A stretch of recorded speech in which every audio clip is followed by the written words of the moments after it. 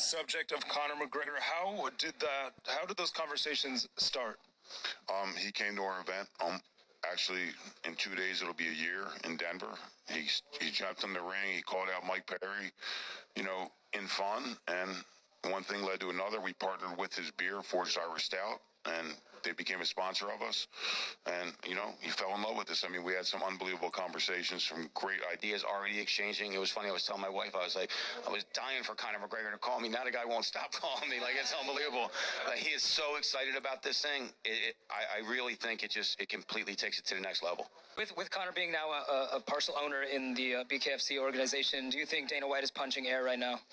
Oh, wow. Listen, Dana White has a juggernaut with the UFC. Conor McGregor certainly moves the needle for him, but, he's very, very successful without him. So I'm not that he's fighting for us, I'm saying, but as him promoting our product, who knows, right? I mean, you're probably a little mad. Your number one star is going to talk about a different company, so you're probably not very happy about it, but he's not worried about us. Not yet.